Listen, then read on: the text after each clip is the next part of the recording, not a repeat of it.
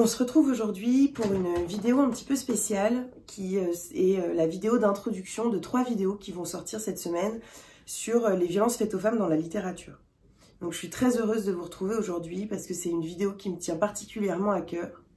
Il faut savoir que dans une semaine, le 25 novembre, donc mercredi prochain, est la journée internationale pour l'élimination des violences à l'égard des femmes.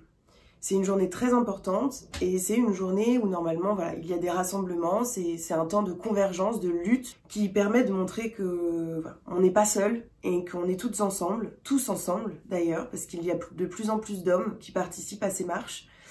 Et j'ai voulu, voilà, en ce temps un petit peu étrange de confinement et forcément la marche du 21 a été annulée et ça me tenait à cœur de pouvoir partager avec vous ce thème parce que je lis beaucoup de littérature féministe et beaucoup de livres sur les violences faites aux femmes et donc voilà, j'espère que cette vidéo vous plaira.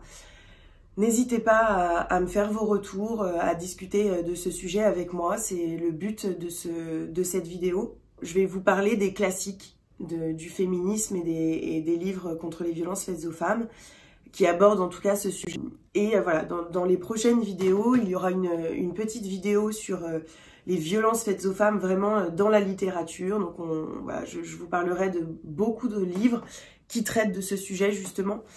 Et dans la dernière vidéo, ce sera une vidéo qui a été faite grâce à vous, qui est une petite vidéo participative où certaines d'entre vous, à qui je fais coucou d'ailleurs, m'ont envoyé des avis sur 1, 2 livres, sur des BD également, qui les ont touchés sur ce sujet et qu'elles voulaient partager avec vous. Je vais tout d'abord vous donner quelques chiffres pour pouvoir resituer un petit peu le contexte des violences faites aux femmes en France. Ces chiffres proviennent du gouvernement.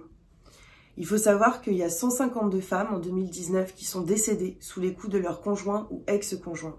Et que ce sont 213 000 femmes qui ont subi des agressions physiques ou sexuelles par leur conjoint ou ex-conjoint. 94 000 femmes sont victimes de viols ou de tentatives de viol chaque année. Et pour terminer, je donnerai un chiffre assez effarant également. Ce sont 130 000 petites filles et 35 000 petits garçons qui sont victimes de viols ou de tentatives de viol chaque année également. Et il faut savoir que dans beaucoup des cas, c'est une personne connue. Quand on pense au féminisme dans la littérature, on ne peut pas omettre de parler de Simone de Beauvoir, de Virginia Woolf ou encore de Simone Weil, par exemple, ou même Margaret Atwood, et j'en oublie tellement. Mais aujourd'hui, je vais vous parler surtout de livres féministes contemporains qui deviennent, selon moi, des classiques dans la littérature féministe française et étrangère. Et on va pouvoir voilà, échanger ensemble sur ce sujet. Et pour débuter, je vais vous parler d'un classique de la littérature féministe française qui est Kong Théorie de Virginie Despentes. C'est un livre qui aborde le viol, la pornographie, la prostitution. C'est un livre un petit peu autobiographique voilà, qui aborde tous les sujets un petit peu brûlants, les sujets qu'on n'ose pas trop aborder, en tout cas frontalement. Et Virginie Despentes, elle nous offre un petit livre d'environ 150 pages où elle n'a pas peur des mots. C'est un récit authentique, elle utilise les mots qu'il faut et elle utilise la violence de l'écriture pour dénoncer la violence de l'être humain. Et son livre, c'est un livre qui devrait être lu par tous, qui permet vraiment de prendre conscience de ce que sont les violences faites aux femmes d'une manière très crue et en même temps très réelle, très vraie. On peut se reconnaître beaucoup dans ces mots et c'est ce que je trouve vraiment magnifique chez Virginie Despentes.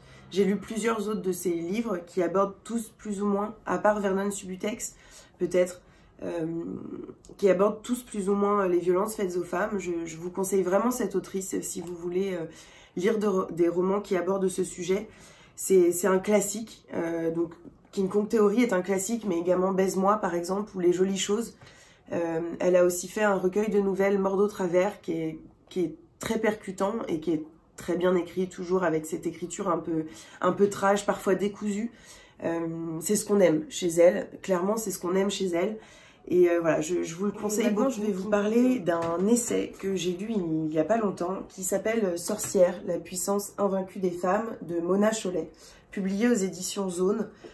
Cet essai, il faut savoir que l'autrice a vraiment fait des recherches assez impressionnantes. Le nombre, en fait, il y a une multitude de références historiques, livresques, mais aussi de films, de documentaires, de podcasts. En fait, elle est vraiment allée chercher partout ce qui pouvait appuyer son propos. Alors, on peut reprocher à ce roman, parfois, d'avoir des positions un petit peu tranchées. Voilà, elle va parfois, j'ai trouvé, un petit peu loin, et c'est d'ailleurs ce que d'autres personnes ont eu à lui reprocher également. Et en même temps, je trouve que la richesse justement de ce livre, c'est d'avoir des positions tranchées, d'aller loin et de pouvoir de nous permettre de réfléchir et de pouvoir engager la réflexion, engager l'échange, le nourrir également, et de pouvoir parfois dire qu'on n'est pas d'accord, mais avoir toutes les données en main pour dire qu'on n'est pas d'accord. Et c'est ce que Mona Chollet nous offre avec cet essai, qui aborde l'indépendance de la femme, qui aborde le désir d'enfant, ou plutôt le non-désir d'enfant, la vieillesse également, la femme vieille. C'est un essai que j'ai vraiment beaucoup aimé et que je recommande énormément. Je l'ai lu en lecture commune et je pense que c'est une bonne chose de le lire en lecture commune parce qu'il pousse à l'échange, il pousse à la discussion. Et je terminerai par un petit essai de Chimamanda Ngozi Adichie qui est « Nous sommes tous des féministes », publié aux éditions Folio, 2 €. Donc c'est vraiment pas très cher et c'est un petit essai qui vaut le coup sur ce sujet du féminisme justement et qui, je pense, va devenir un classique ou peut-être l'est déjà.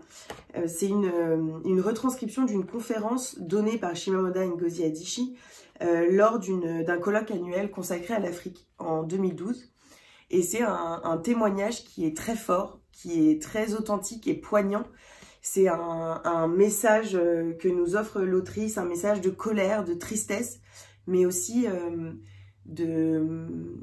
d'espoir, d'humanisme, parce que elle décrit avec des mots vraiment très beaux la condition de la femme dans le monde. Alors elle tire son expérience de sa condition de femme au Nigeria et aux États-Unis, parce qu'elle a immigré aux États-Unis également. Et c'est donc le reflet en fait de la société mondiale et de la place de la femme au niveau mondial. On se reconnaît beaucoup dans ce qu'elle peut raconter. Elle raconte beaucoup de petites anecdotes qui sont très percutantes et qui ont engagé par exemple la discussion avec mon conjoint sur beaucoup de sujets, et ça a engendré beaucoup de discussions entre lui et moi, et c'est ce que je trouve très fort dans ce petit essai, c'est vraiment la vie quotidienne dont elle parle, la vie quotidienne d'une femme et ces petites anecdotes qui viennent agrémenter un petit peu toute cette conférence qu'elle a donnée. Voilà, je vous le recommande beaucoup, ce petit livre qui ouvre vraiment la discussion et qui permet de se poser des questions sur le quotidien, voilà, sur ces petites choses du quotidien qui parfois peuvent nous embarrasser et dont il faut discuter, dont il faut avoir conscience. Et je vais terminer justement par un passage de ce livre qui m'a beaucoup, enfin voilà, qui m'a touchée et qui résume, je pense, assez bien la pensée de Chimamanda Ngozi Adichie, qui par cet essai vraiment met en avant l'humanisme. Plus que le féminisme en tant que tel, c'est le respect de l'être humain. De nos jours, le déterminisme de genre est d'une injustice criante. Je suis en colère. Nous devrions tous être en colère. L'histoire de la colère comme matrice d'un changement positif est longue. Outre la colère, je ressens de l'espoir parce que je crois profondément en la perfectibilité de l'être humain.